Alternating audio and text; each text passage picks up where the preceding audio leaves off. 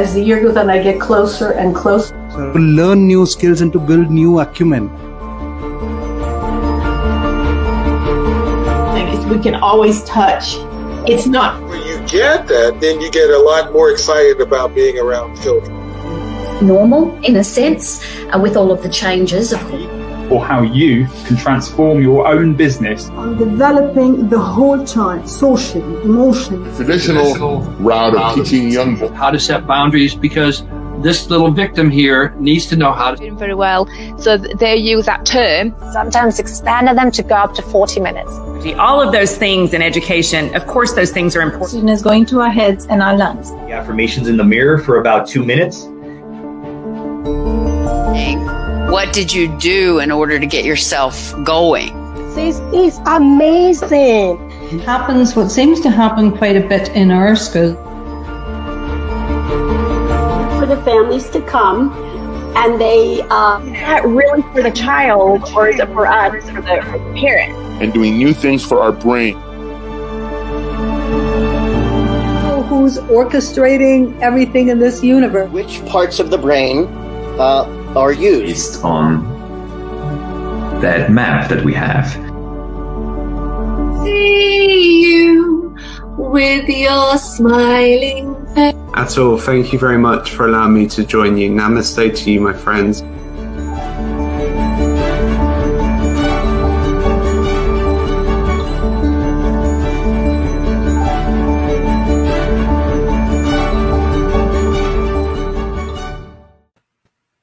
Welcome everyone to this week's Spotlight, and today we have Evelyn Knight with us, and I was so excited to reach out to her and have her give a positive response to being here. Hi, Evelyn. Thank you. Hi, Marianne. Thank you for having me. Well, I'd like to tell everybody a little bit about you before we get started. And first of all, I'd like to say Atul will not be joining us today, but he sends his best and looks forward to listening to the show when he's in a place where he can do that. I'm Marianne Harmon, the founder of Music with Mare, and today we have with us Evelyn Knight, and she believes that all children deserve the love that they are not receiving in our society today. She's on a mission to change the world by providing that love to our youngest children, and achieves this through the child care center she owns and the Child Care Business of Professionals, which is a company that helps centers achieve business success with an emphasis on nurturing high quality, research-based standards. Her educational background is in neuropsychology and early childhood education. She has been the owner of centers, she has taught, and she travels extensively talking on this topic that she is so passionate about. And I am excited to hear and learn more than I just learned while just talking with her before the show started. So welcome, Evelyn. Thank you. I want to begin by you speaking to your mission and what brought you here. So I've been in early childhood education as far back as I can remember, my whole adult life, basically. But I was working for a preschool chain, and I realized that they really didn't put what was best for the children first. So I created my own program and became a child care center owner. I also realized that in this industry that I'm in, people don't know how to run child care centers. It's not like a normal business. So I wanted to help. I wanted to help owners be successful and learn how to run a successful child care center. Through that, I further learned that people don't know what's best for children. In our society, what we're really seeing is the commercialization. Companies are trying to sell to parents and providers. And so people have picked up on these things thinking it's what's best for children, but it's not. We're not meeting the children where they are. The other thing I'm really seeing is that children are not getting the love they deserve. If you look at a child's average day, they are dropped off in care very early. They stay in a child care center all day. They're picked up, they're ran to their next sporting event or whatever. Then they go home, they eat dinner, they are given a bath, and they go to bed. And then the next day they do it again. On their weekends, the parents are so busy catching up with house cleaning, grocery shopping, just getting life, that they're not taking the time. They don't have the time. They're very well meaning, but they don't have the time just to sit down and show these babies and children the love that they deserve. So my mission has become to affect at least 1 million children by helping child care center owners and directors around the world learn the business of childcare and why it is so important to put research-based standards first. Absolutely putting what is best for the children in every classroom first. So I know I can reach that 1 million children by helping owners and directors out there learn how to run healthy childcare businesses. That's wonderful. And I love that you are so passionate and that you're authentic. That's the word, authentic. Thank you. And you've gotten to travel and help actually get some of these centers on what we should call a better focus of understanding what their focus should be, because so many are well-intentioned, but thinking children should be reading by the time they're 4. Right. Yeah. When we know children need that feeling of love and self-worth and self-ability, which is more important. So we step backwards and think about how people think, well, when they get to school, that's when we start. Or when they get to be 4, that's when we start. But we know it starts right in infancy. And I know that you have some really interesting research about that. And I would love for you to share that, why it's so important to start when the child is born. Well, and in fact, it starts before birth. One of the things, we make assumptions that children are born, or babies are born blank slates, but we now know through research that that is not true. Children are not born blank slates. When they are born, they already have a sense of social emotional competencies. They're already, their ability to learn is already there. We just need to nurture that. But if we look at where children, their brains are wired, and if we follow their neurological trajectories, we really need to focus on that nurture and love from day one. It is the most important thing we can do, especially in those first 6 weeks of life. That is when children are learning how to form relationships. They're learning how to bond. They're really learning to get close to somebody and bond. In the first 18 months, they're learning how to establish trust. If a provider doesn't show up for them, doesn't nurture them, for their entire life, they're going to deal with mistrust. They're not going to know how to trust other human beings. It will be a struggle for their entire life. It's so sad. Mm-hmm. Because it's so simple. It's such a simple. So simple. Just loving them, talking to them, looking into their eyes, having that back and forth, laughing with them, just holding them and letting them feel you. That's all it takes. A lot of times we underestimate the power of interactions. In my child care centers, we start from birth. I have a specialty license that actually allows me to take babies from day 1. And yeah, it's, and partially because we do care for foster babies.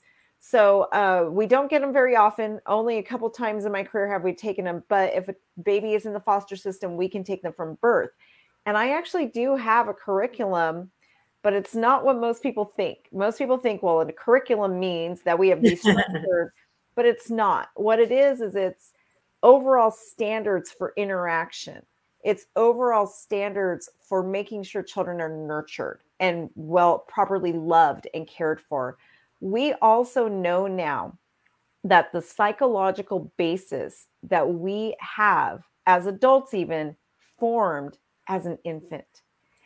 the results of how parents and caregivers interact with a baby is actually constructing your psychology, yours and mine. That's how ours was built. So it's really fascinating.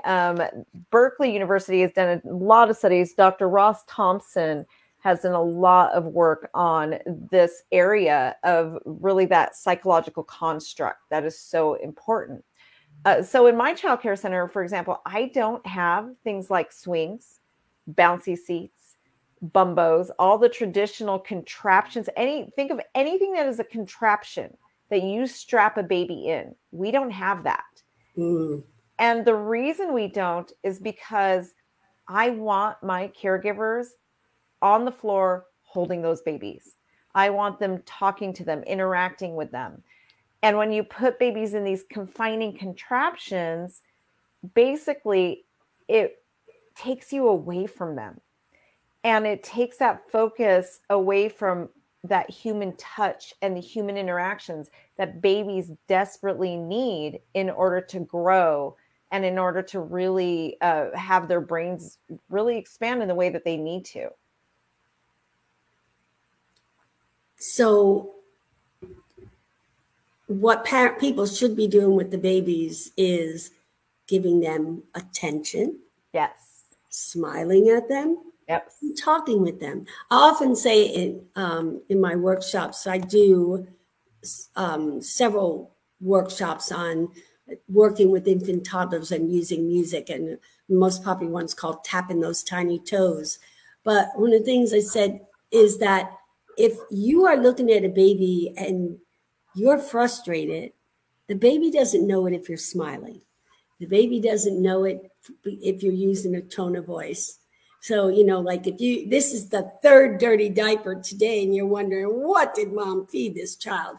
If you're looking at the child and you're going, I don't know what your mom fed you. They don't realize you're frustrated. They just like, she loves me. Look at that. Yes. And that's what's most important. It's not extremely difficult job. It's an exhausting job. Yes. But it's basically something we all are innately born with, that genuine, you see a baby and you want to take care of it. Yes. Right? And absolutely.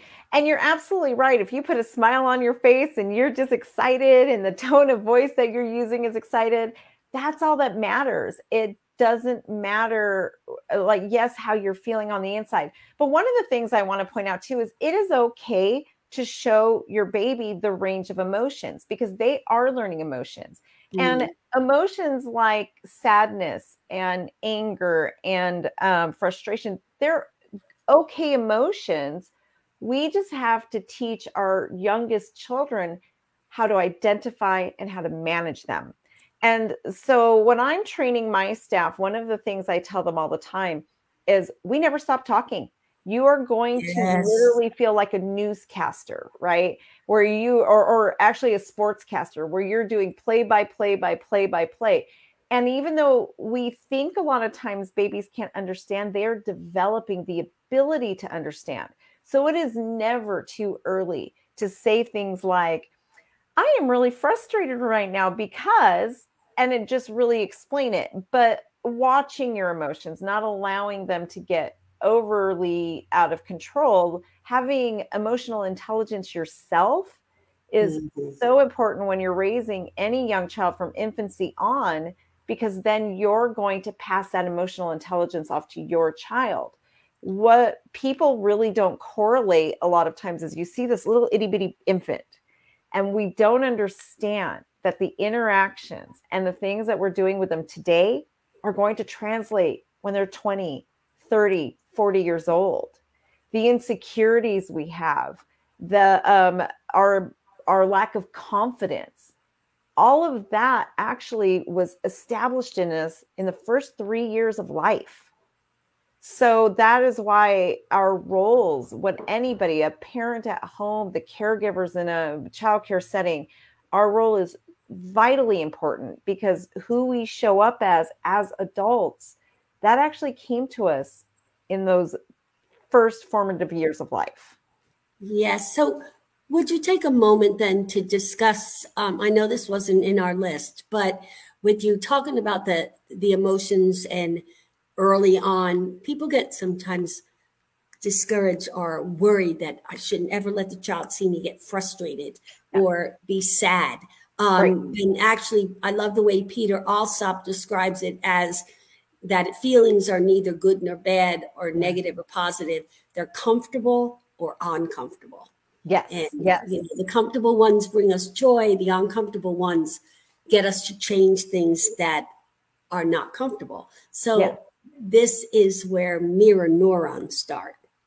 Yes, absolutely. And so can you talk about that? Yes, and I think it's very important to note that we don't want to hide our emotions from children, because if we do, we have to stop and ask ourselves, what are we teaching the child, right? If we always seem happy, and then the children get to a point where they aren't happy about something, they're going to be confused. They're going to wonder why, what is going on here?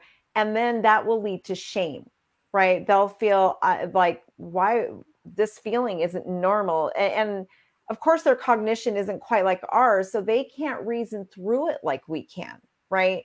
So that's why it is important to allow children to see your full range of emotions. There are things in life that are going to make you sad, and that's okay. It's okay to be sad. It's okay to be angry. It's what we do with our anger that makes anger more of a negative emotion, right? But there are things that are going to make us these ways. Things like anger, things like fear, frustration. Those are our brain's ways of having red flags that something is wrong and we need to fix it. And that is a healthy thing. So we can train babies and young children from a very early age just by talking to them, in that I see that you're frustrated with this situation. Let's try to figure out a way to make it better. And then as they get older, in the beginning when they're little, well, even in a 1-year-old baby, you can still allow them to try to work through their frustration on their own, right? We don't always want to step in and fix everything. We want to allow them to work through things on their own. And then when they do, praise that accomplishment. And what you're doing is you're teaching them that, yes, things get difficult and it's okay to be frustrated, but let's find a solution for that frustration. And when they do, you praise the accomplishment, because then it gives them that sense of self-worth, self-confidence, so that when they are 8 years old and they're struggling to learn how to tie their shoes, they're going to persevere. They're not going to give up, and they're going to keep trying. Same thing like in a college class, right? When you are in a college class, it's extremely difficult. What is it that keeps us persevering? We learned that in those first 5 formative years, that ability to persevere, not give up, not allow our frustration and anger to overcome and control us. That's literally what we're helping these children learn in those first 5 years. And that is so much more important than if they could read Kafka by middle school. Absolutely. Absolutely. And I know before we were recording, I was telling you about how one of the things I love educating people on is the American education system. We are usually in the mid-30s when it comes to quality care in the modernized world. Our nation ranks very low, and yet we spend the most money on education per child in the world. If you look at a nation like Finland, they focus solely on social emotional development for the first 7 years of life. Yet by 12 years old, their children are outperforming ours. So here we are pushing children to learn how to read, to do this really tough math. When they're 3, 4, 5, and 6, in Finland, they don't even start till 7, yet their children are ahead of ours by the age of 12. So I find it just fascinating that we're just not focusing nearly enough on social emotional development. Yes, that is. But fortunately, people are becoming more aware of that component of a person. People, where maybe 5 or 10 years ago, you could say EQ and no one would have any idea what you're talking about. Yes. Now at least they're starting to get familiar with these terms. Yes. And hopefully this means that we're, on the verge of changing things. And I just want to believe that. Okay, Evelyn? I do too. I do. And I do see, I am seeing a trend as for where social emotional development is starting to become priority in early childhood education, which it should be. And I think one of my concerns is starting that from birth. Birth. Absolutely. Because it does start from a very early age. Yes. And then, they say the different personalities of the babies when they do all that research. And now we know that that's really the different personalities of the mommies. Yes. Yeah. Right. So I did post up here that Evelyn's happy to take questions. I know that this is a later time than we usually do because of daylight savings times change. So we're going to go back next week to starting at the 10:30 time. I think it works better for everybody. But in the meantime, if you do come on, please post a question or a comment. Evelyn would be happy to answer you. But for now, I'm going to ask another one. Okay. Each age and stage is different, and we know that. Which things should always be in place from the beginning, and which things get added at a more age specific? So I think the one thing that always, no matter how old your child is that nurturing and loving component.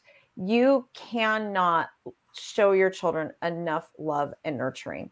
Just that constant loving interaction, saying the words. In our society, we really, I think worldwide, conversations are so lacking, and that ability to just feel unconditionally loved and safe.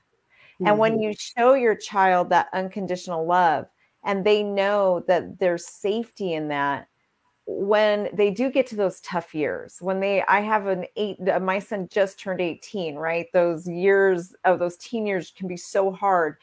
When they know that you love them unconditionally and things get hard, they'll be able to approach you and say those hard things. They'll be able to, those things that are tough, right? Those things that could be life-changing that we need to hear.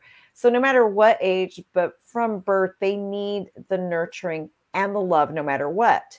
And then as the children grow, we need to be able to give them more independence. And a lot of times that can be hard on us because we lack the patience, right?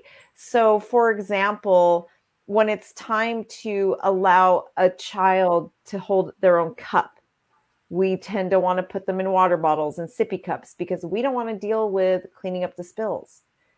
But we need to embrace the spills. It's okay when a 2-year-old spills, they're learning. And when we really shy away from those messes, right, we're really not allowing them to grow and learn. When a 2-year-old puts their shoes on backwards, let it be. It's not going to hurt them. It's not going to, I've heard parents say like, well, their feet will be transformed. No, they won't. They're okay.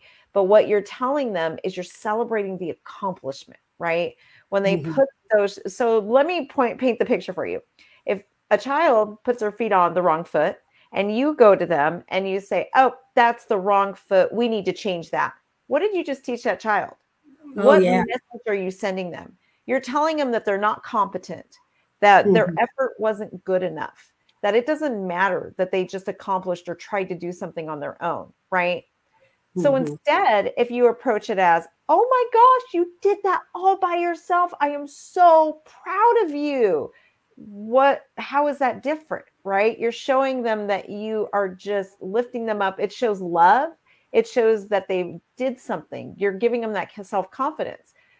I have parents come to me all the time for just my child would do this and that. And I'll go back to the example of tying shoes. They wonder, why can't my 9-year-old tie their own shoes? And I just always think to myself, well, you were probably the parent that had to correct them every time they did something wrong instead of celebrating the wins. like putting their coats on backwards, right? A lot of times when they're first learning to put their coats on their own, they put it on backwards and they just slip their hands through. I see parents all the time and caregivers like, oh, we got to fix that. That's not okay. Why isn't it okay? Ask yourself honestly, why isn't it okay? The child accomplished that all by themselves. That is wonderful that they did that all by themselves. They try to pour themselves a glass of milk. Mm-hmm. Yes, they're going to spill a little bit. But if we don't allow them to do these things, we're going to have 12-year-olds and 15-year-olds who don't know and don't have the confidence in themselves to try to do things on their own. So as a child grows and scaffolds, we need to have the patience and we need to allow for the time to let them make the mistakes and solve the problems on their own. And when they have these small accomplishments, we need to celebrate those accomplishments instead of trying to fix it all and making it perfect all the time. Right. Perfect is not a reality. It's not. There's no such thing as perfect. Right. You know, and if we wait for perfect, we're never going to be happy. Yes. You know? Yes. So if someone is watching and they have a child care facility, right? Mm-hmm. And I'd like you to share some of your experiences in working with others to help set up child care businesses, what it is that you do, and share with us where you believe there was a time when you really made a big impact and how. So maybe someone watching this, they say, I need Evelyn Knight. Yes. So I actually have a video if somebody wants to see on my page. Just about 2 weeks ago, a couple of my clients went on and made a video of the impact that I've made in their life and their own centers. Yes. One of the biggest things I think I'm most proud of right now is I have a client that's in Panama, and Panama does not have any kind of early childhood regulations whatsoever. My client in Panama have actually went and on my video and basically explained, which I didn't know this. It was so touching. I almost cried live on video when she said this. Of course. But she basically said that using my teachings and the guidance that I've helped her with through her membership with me, she has actually started an organization that's similar to the United States NACI, the National Association of Education for Young Children, for Panama. She's like basically gathered other owners and directors, put this together.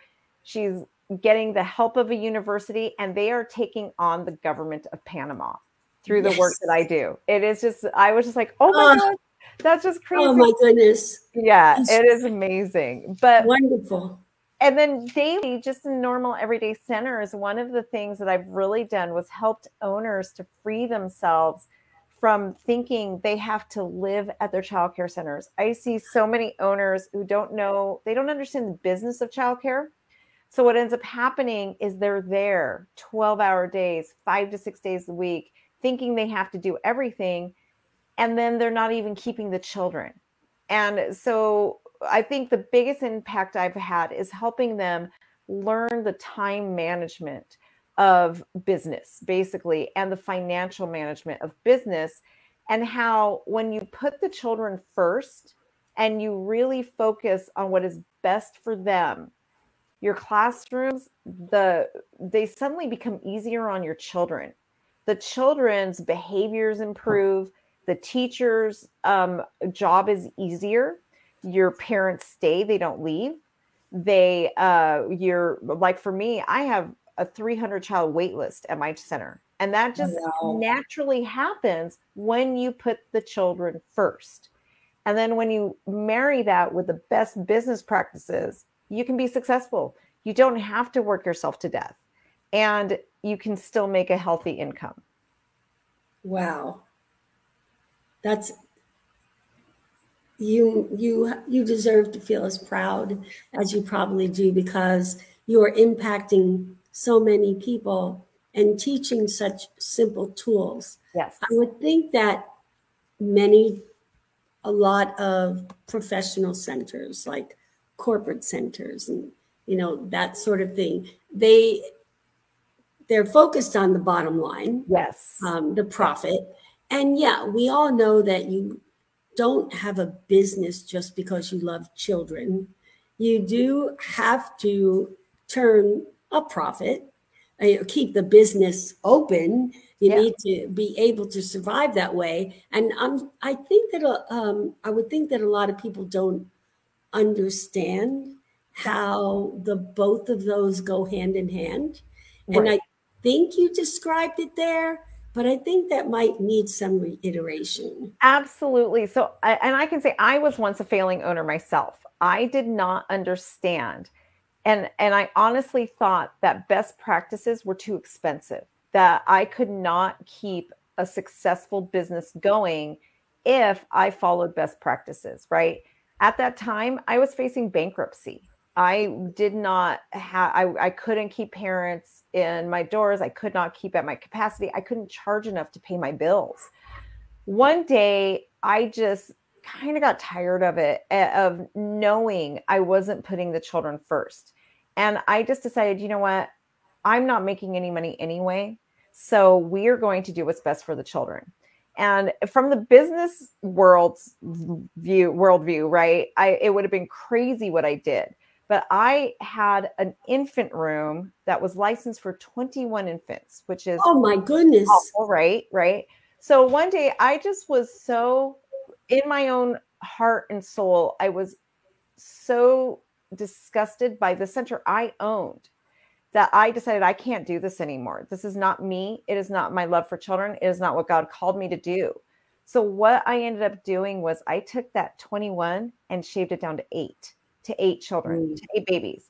And I basically did that throughout my entire center. And at the time, I was averaging about 130 children a day, and I cut it to 90, right? As a business owner, I thought I was committing business suicide. And I thought, and I'm sure it doesn't sound practical, but the result has been that I have become way more successful by putting the children first. It was insane to me where I no longer struggle to enroll children. I can charge more. I get more subsidy and grants, which is my passion is really to make sure all children have access to my care. So I really try to make sure that all parents can afford. So we do have other ways to fill gaps. But it was really mind-blowing to me that going against the normal frame of mind for a business person actually made me more successful. But that being said, there are business practices I also had to put in place. And I actually went and got a business coach myself. That business coach was not childcare specific, but I learned things like how to manage employees better. I learned things like delegating, how to have a proper organization when it came to your management, how to properly run business finances. A lot of business people think they're great at their household finances. I can do this with business, but it's not nearly the same. Not nearly the same. The other thing I learned is that in order to do what's best with children, your staff needs to really be educated. And I realized that I had to learn how to duplicate myself. So that's another thing I developed is a method of duplicating myself over and over again. And that's what I teach my clients as well. So I teach them that is really how you're going to do what's best for the children, putting them first by duplicating best practices every single time you hire someone new, right? And it's not easy to do if you don't know how to do it. So I hope that answered your question more clearly. It does. It does. So I just wanted to be clear for other people because we're getting near the end here. And my desire is that people will hear you speak and want to connect with you because they realize that is the missing piece. Yes. I need to talk with her and learn how I can turn things around. I think one of the things like teachers will say, like, for example, I did a workshop one time for K-8 teachers, and the vice principal was in the room. And I went through all why you're not teaching music, you're using music to teach. and why it's so important. And the principal hears the whole thing. And he said, this was a wonderful presentation. Thank you. But we're never going to use it because we can't do that. Oh, yes. You know, yeah. And so the teachers get, wow. Yeah. So I can't do that. And that's, I think, how sometimes owners of centers are like, I want to do that, but the parents are not going to like it. Yep. You know, I'm like, why do you have I walked in a place and I saw journals for 4-year-olds, lined journals. Oh, wow. And I said, what are these? Well, we have to have those. I said, why? Well, the state, I said, no, the state did not say they needed to have lined journals. Yeah. You know, there's so much misinterpretation is my point. Yes. And directors and owners are so confused because and overwhelmed. Yes. Yes, there's so much misrepresentation. Yes, absolutely. So how going from let the children start doing journal writing, and by that we mean they draw pictures, they blah blah blah, that gets turned into a book with lined. Right. Oh my goodness. To be creative to controlling what they do. Yes. Exactly. So people need to learn the ways that they can implement this and still not fall out of the parameters of what the state is expecting. And I think even more importantly, teach the parents not to expect so much. Yes.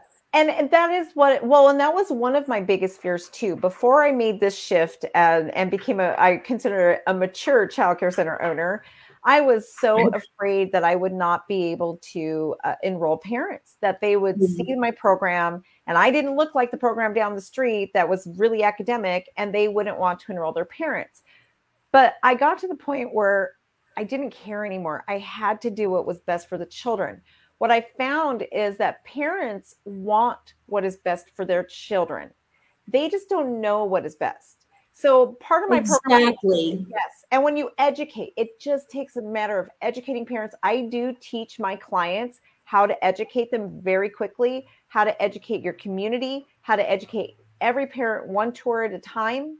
And that is a big component. And one of the things I'll add is if you have a program and you are seeing a lot of behavior issues, if your teachers are quitting and you cannot retain staff, if parents are leaving and you feel like it's a revolving door of enrolling a new child, losing a child, you're not following high quality standards. When you put those standards in place, all of that changes. You suddenly will retain, your behavior issues go down, your parents stay, your teachers stay, and you become in demand, right? Because the parents do see a difference. The results of what the children go home with are so different. And those centers that are doing what they think is, I call them parent pleasers, right? They think if they send home a bunch of workbooks that they're doing these parent pleasers. They have other problems, like their children are being bit and hit, and there's a lot of behavior issues happening in those centers. And that is very disturbing to parents. So that is what's causing a lot of these revolving doors on these centers. So when you change it and really focus on the development of the child, it eliminates so many of these other problems. That's what makes your business more successful in the long run. And I do teach on all of that. I know I can say it and it sounds so easy, and I know it's not. I do actually address and help owners and directors learn how to get that under control, how to get the messaging out to their parents and their teachers. Sometimes teachers are very resistant as well. Oh, yeah. Oh, yes. So you can put in the feed under this video, if you would, your contact information. Okay. And what would be the steps for people to get in touch with you, and how would that work? Yes, and you know what it is? It's letting me write in the private chat on this, but StreamYard is not letting me. So I know, and that's why I need a tool. Yeah. In order to put the comment up about taking questions, I had to go on my phone. So okay. Yeah, I'm not sure, and I know that we have I can do that too. I'll just go in my phone and put it in the chat. Yeah, and so people can get in touch with you. Do you have a website? I do. My website is childcarebusinessprofessionals.com. And I also have a podcast, The Child Care Business Coach, which is on the screen there. I have a YouTube channel, Facebook channel. I'm everywhere. Yes. Yeah. We're all spread thin across social media nowadays. We are. Sometimes when it first started, there was none of these things. Well, at least when I first started. And now it's just like overwhelming. But they are good tools. They are, definitely. They're great to make available for parents and teachers. And I wish that we had a couple people on to ask questions, but that doesn't appear to be the truth right now. But I know that they will watch later. So absolutely. Yeah. And if anybody watching wants to find me on Facebook, Evelyn Knight on Facebook, you can always message me questions. I'm more than happy to continue the conversation. Well, I think that the combination of your neurological background with your business, with your savvy of understanding children and families is a wonderful trifecta for putting together a great and dynamic childcare centers. So I encourage people to get in touch with you. I would love to have you back on and talk about another topic at some time. Yeah. And really, is there any parting comments you would like to make? I would just like to basically just say that don't worry so much about what commercialization of parenting and child development is telling the world we need right now, and really look at where is your child's brain developing. That is the most important thing. There's a lot of people out there who are trying to sell you on a product, but the products aren't always what's best, right? So just know where is your child's brain right now. Look for those resources that really show you that brain trajectory and focus on those. Vroom is a very great, they have some great online resources. Oh, I love them. Yes. Very great. They all have activities and different things to do, but that are really helping your child's brain develop where it's actually meant to be developing instead of starting them too fast, too soon. And that's, for those of you listening, Vroom with a V. With a V, yes. Yes. Thank you so much. I think that everything you had to say was so very valuable. And everybody else, we'll be back in 2 weeks. We now will be doing these bi-weekly instead of every week. And we'll be back to the 10:30 a.m. Eastern Standard Time in 2 weeks from today. So thank you, Evelyn, and everyone else. We're very happy to have you here, whether it's right now live or later. Thank you. Thank you.